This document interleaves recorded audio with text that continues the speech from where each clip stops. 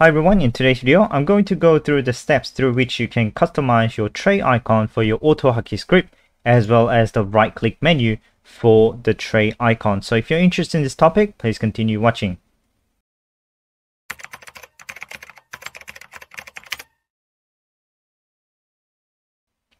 Alright, welcome back. Let's get started. Because this script that you see right here, which has a lot of customized options for the tray icon, has a few lines as you can see down here.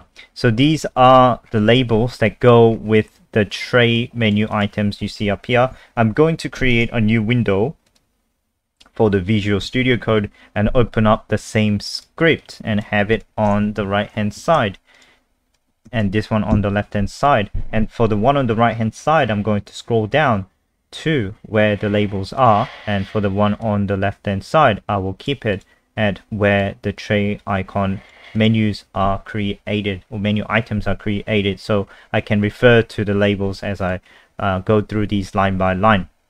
So the way you can create a menu item for the tray icon or customize it is you go use the menu command and then followed by tray, and that will refer to the tray icon menu options. Right, so that's the basics of it, and then you follow that by sub commands that varies from tip, icon, add, blah blah blah. Okay, so beginning with the first one, what the first one basically does is it will customize your tooltip. So tooltip is this thing here. When you hover your mouse cursor on top of your tray icon, I'm seeing a tooltip that says this is my customized tray icon. Normally for non-customized ones, you see your AutoHotkey script name, right? But you can customize that by going tray, tip, and your customized text. Next up is tray icon. So the subcommand icon will convert your tray icon from a default AutoHotkey tray icon like this one with the green background and the white H letter to something of your choice, which is done by referring to a ICO file. In order for you to create an ICO file, you can go to a website like this one right here and upload a PNG or JPEG image file, which then gets converted that you can download into an ICO file and refer to it. So here is my ICO file that has been converted from a PNG image. If it's gonna open it, there we go. So that's this used to be a PNG file and it's been converted into ICO. When I point to it, it will be converted. The tray icon will be converted to a different one. So you can also point to an executable file like chrome.exe. If I go ahead and rerun this, then my icon will have changed to a Chrome icon. So let me just go back to my original one. Okay, so that's how you edit the appearance of your tray icon. Moving on to the tray menu items. So first up is we have this click one. I'll explain this in a bit. No standard basically removes the standard menu items. So standard menu items are like the ones that you see here. When you perform a right click on any default AutoHotkey tray icon, then you're going to get this open health Windows Spy blah blah blah exit options. So if you go menu tray no standard, then you're going to remove the standard menu items and then you're going to start anew, and then follow that by your first tray menu item. Just put an add for the sub command and then the name of your menu item. I've called it display message box, followed by a label. This label, my label, is right here and it just displays a message box that says hi. So if I go ahead and do a right click on my customized tray icon and then click the display message box menu item, then it's going to display the message box and run that label. Now you may have noticed that my first item, display message box menu item, has been bolded, and that's because this is made default, and that's what the next line does. So if you go menu tray default display message box, which matches this one right here, then this menu item is going to be made default and therefore it's going to be bolded, as well as when you perform a left click on the tray icon, If I perform a left click on this thing, then it's going to run the label that is attached. That is a sorry about this. It's my schedule script running. That is attached to the default tray menu item. So number 1 here refers to the number of clicks. You can do it up to number 2, which makes it double click. So you've got to double click on your tray icon in order to launch that message box. And you can only do up to number 2. So it's either a single click or a double click. So that's something useful if you want to quickly launch something by clicking into the tray icon in your tray. And then what we have afterwards is what's called a test toggle enable. This is the name of my second tray menu item, and as you can see, I don't have any reference to any label afterwards, and that's by design, because when I just stop it here, that means I'm going to create a label that matches the name of this tray menu item, and that is right here. So this menu command, tray toggle enable, basically enables or disables your menu items. So right now it's enabled. If I click that, then it's going to be grayed out. So if I go back to the tray menu, then it's grayed out and I can't click on it anymore. Okay, so that's what toggle enable does. And then test enable above is this one right here, menu tray enable. So this enables the menu item you specify after that. So if I do a right click on it and then click this one, it's going to enable the one above. Click that and I'll see that it has been enabled again. Okay, next up is test toggle checks. This is a checkbox, and you can see how I've put in a ampersand sign here, the and sign, and this converts this into a short key. So C is going to be my short key. So let me just go right click on my tray icon. Unfortunately, you don't see the underlining of the letter C for some reason, as opposed to when you create a menu instead of customizing the tray menu. But if you do press the short key, then it's going to toggle that. So you see a checkbox ticked right here. And then if I click this again, then it's going to toggle off. So the checkbox has gone away. That's a separator. So you can see how there's a very thin line here separating these two. Now, test default. What is test default?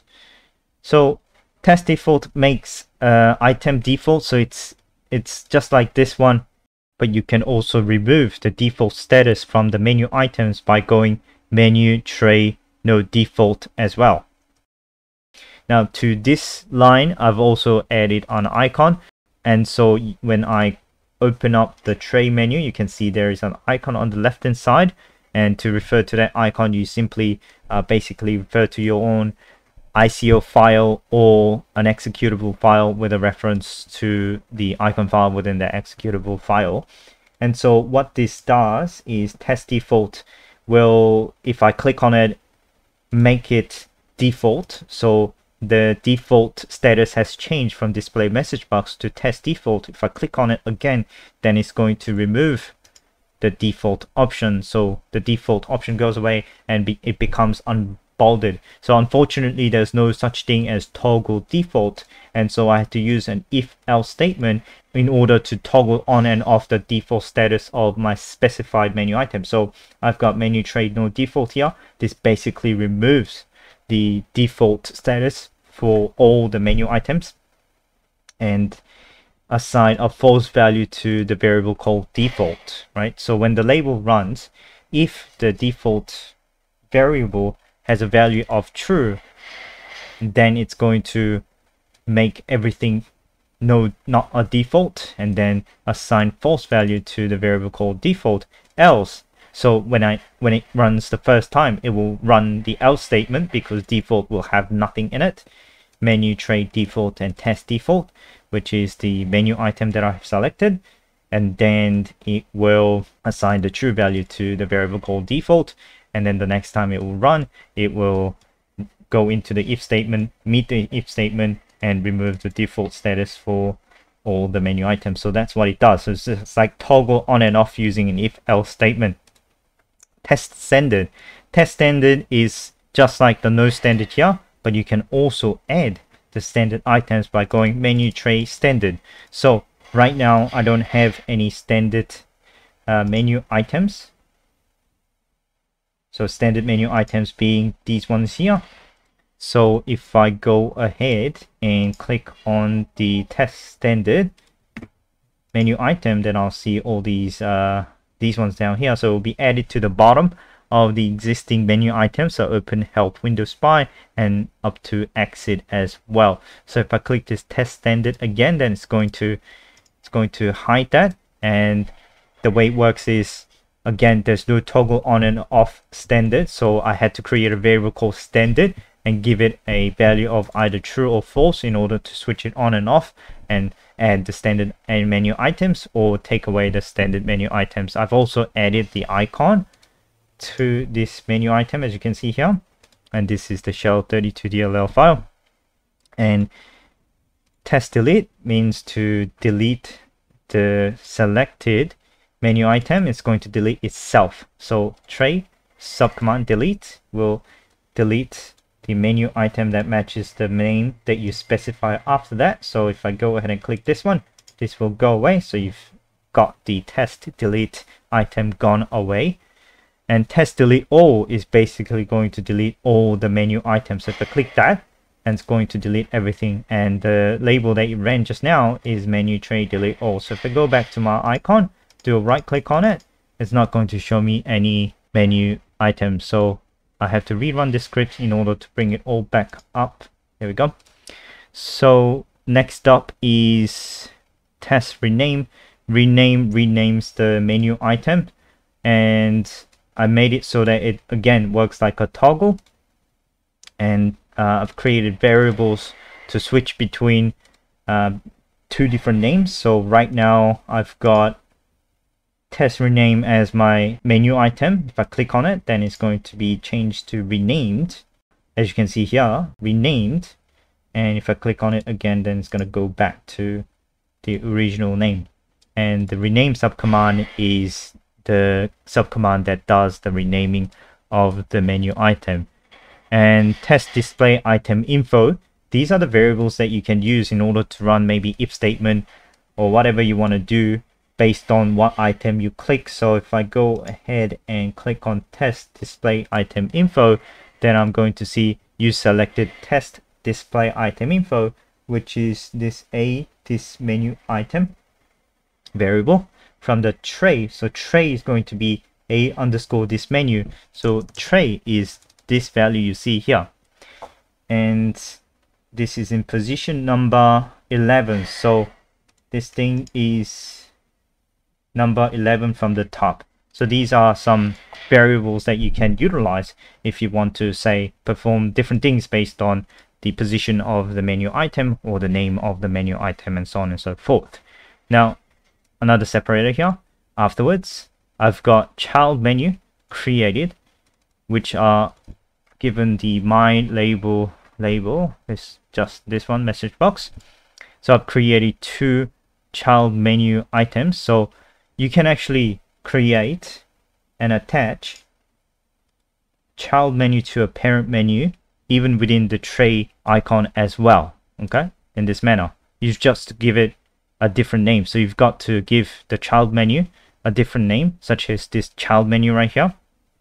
Add the menu item, attach the label, or if you have a label that goes by the same name as the menu item name, then you don't have to attach a label. I've created exactly a replica of that, just changes the reference of the number to 2, and then you do the usual attachment of your child menu to your parent menu. So you've got menu command, tray, and add subcommand, followed by parent menu. So this is a new menu item I'm going to create to add into my tray menu and have the child menu attached to it, in which case you're going to see, like you saw before, the child menu attached to the parent menu. So when I hover my mouse on it, I'll be able to see the child menu items. So here is a way to change the color of your menu it's not that beautiful, so it's going to change to yellow. So I don't advise you use that, but if you ever wanted to switch the color to a different color, then you can use this color subcommand. There are some more commands you might want to check out in the documentation for the menu command in order to customize your tray menu as well. So here I've got a hotkey. Actually, you can show this tray menu anywhere. It doesn't have to be from the tray itself. So you can either right click on this thing, or you can also create a hotkey to go menu tray show, just like you would show any other menu, right? So if I go numpad 0, then it's going to show up the tray menu where your mouse cursor is in this manner. Okay, I think that's it. There's no more to show. Okay, so this is it for today's video. Thank you for watching, and I'll see you in the next one.